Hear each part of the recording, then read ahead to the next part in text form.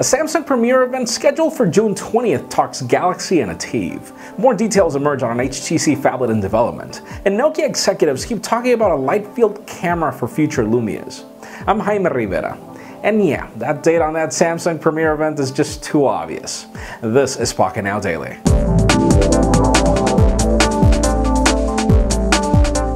Let's start today off talking about the lame news. We all saw the white Nexus 4 at Google I/O. It's not a state secret. The product was there available. Nobody could take it home, but we all know that it exists, and still we're seeing some more leaked renders of the device. We still don't know a specific date when it will be launched, but we all assume that it's going to happen on June 10th. You know, that same date when WWDC is happening for Apple, and apparently Android 4.3 is also going to be happening. We still don't have a confirmation, but it's just funny to still see these leaked renders. Let's see how that goes.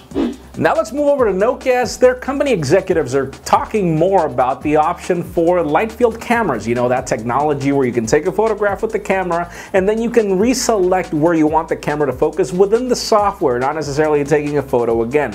We all saw that with the Lytro cameras. It's not new anymore, and executives keep talking about the fact that it is coming in the future of the Lumias. And apparently Windows Phone is equipped to deal with this new technology, so stay tuned. This could probably be part of the EOS project that everybody's waiting for, probably by the end of this year. Up next, we've got more rumors of a phablet version of the HTC One. We all remember that the HTC One was called the M7 as a code name, and then the new Desire is the M4, and now this code name for this phone is the T6. And I don't know if 6 could stand for a screen size, because M7 doesn't stand for the size of the screen of the HTC One, except for the 4.7-inch display, but still. Apparently this device will have a couple of variants, not just one LTE variant, so it'll probably be a device that will be launched on all carriers. Stay tuned. Right now all we have is the T6 codename. It could probably ring a bell eventually. We'll keep you posted.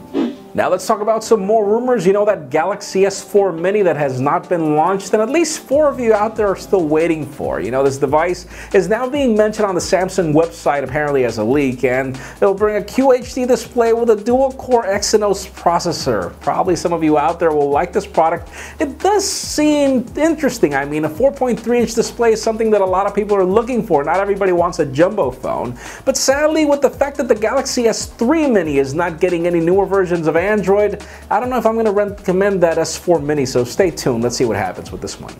And finally, for the interesting news of the day, Samsung is sending out press invitations for an event to happen on June 20th in London, and it rings Samsung Galaxy products and ATIV products. And we all know about the Galaxy S4 Active that's been rumored, and also the Galaxy S4 Zoom as well. And we also know that the ATIV lineup, you know, the Windows Phone and the Windows products haven't really taken off, so let's see what the company has in store for us. So that leads me to the question of the day.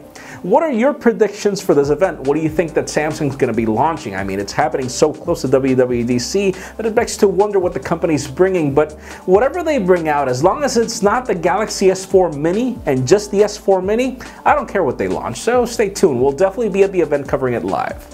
And of course, if you want an earlier scoop of everything that's happening in the smartphone and tablet world, make sure you follow us on Pocketnow.com and subscribe to our YouTube channel as well. You can also follow me on Twitter at Jaime_Rivera. Please give this video a thumbs up if you like what you saw. I am Jaime Rivera. Thank you very much for watching. We will see you tomorrow.